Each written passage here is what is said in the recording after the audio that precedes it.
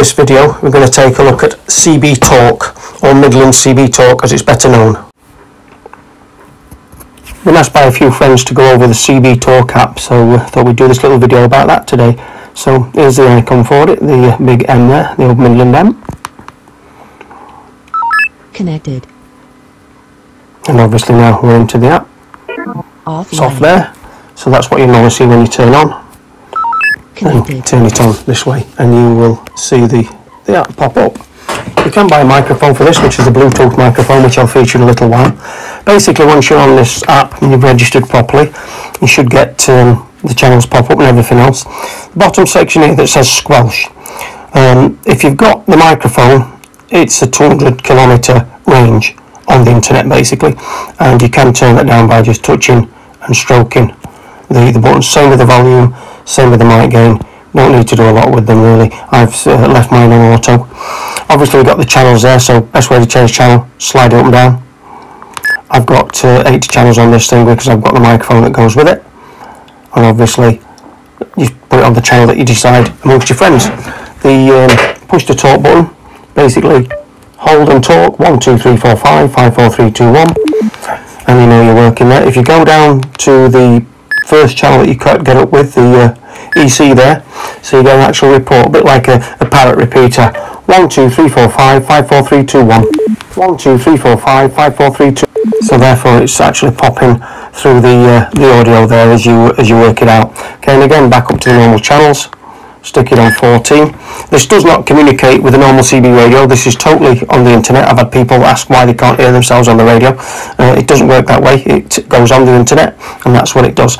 Basically, at the bottom you've got your little map button here, so you can touch your map and it will show you pretty much whereabouts you are, or where you are. Anyway, you're the blue little line there, or blue dash. And the other guys, they're further away. Obviously you see the distance there, the distance circle. I think it's 200 kilometres, something like that. Basically, so that's who's on there in this area.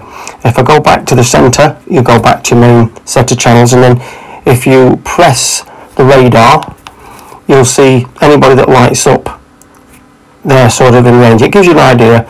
This guy is about 100 odd miles, 100 miles away. Number 23, channel 23 is on. Okay, so go back into this one, and now we're going to press the group channel.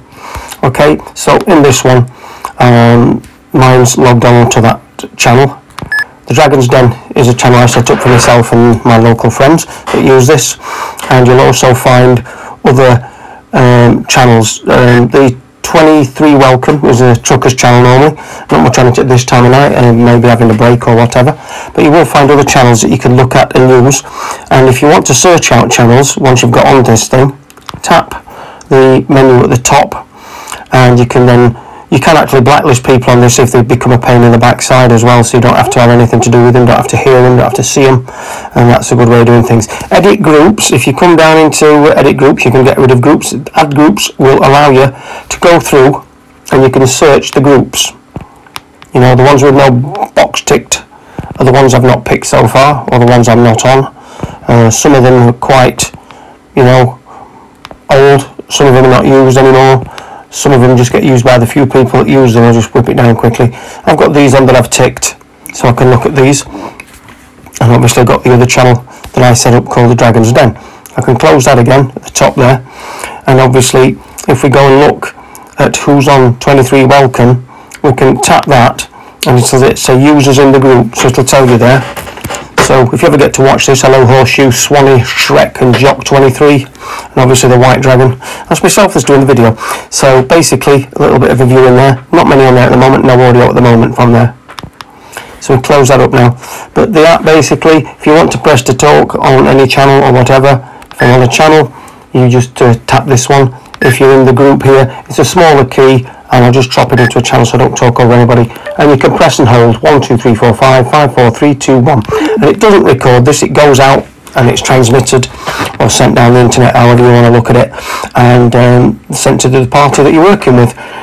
Tonight there's nobody on. I'm making this, it's 10:30 at night in an evening, so there's not much happening. Through the day and through the night you will find the truckers channels which you can add and just listen. If you want to be a bit of an earwigger, you can add them and listen. They might call you in, but at least go in and say hello, hi, whatever, and they'll generally leave you in. a little glitch there. Got a phone call from a friend, by the way. This is the microphone that you can buy for this app. I was saying that the truckers will generally leave you in the rooms. Some people go on and be abusive, but they get blocked. So you're always best to pop in, say hello, and just have a quick chat with them. And they'll kind of make you welcome, most of them. Some of the channels that you can look up in the add channel section that we looked at earlier, the edit groups or the add groups kind of thing, you won't see. They're private groups. You have to be invited to them. The Dragon's Den is a private group, private channel basically, used in our circle around the sort of workshop area. But obviously, because it's linked onto the internet, people can be travelling abroad and still talk back to us through this. So it's quite good. Excuse the yawn there. It's now a couple of minutes past 1 in the morning. A little bit distracted with playing a bit of radio on the amateur radio bands as well. But hopefully this has been a little bit useful to you, and maybe give it a try at some point. As I say, it's always handy if you've got a friend who's willing to try it with you to start with, so you're not so despondent when you go on and there's nobody around. But it is quite easy to get running and quite easy to get working. And it is a useful little tool if you've got no other communication system up and running. So hopefully that's been some good to you. And I'll say good night, and thanks for watching, by the way. Thank you very much. Much appreciated. This is the icon you're looking for if you wish to download it. Look myself up on there. You will find me somewhere. And there is the front page of the app there.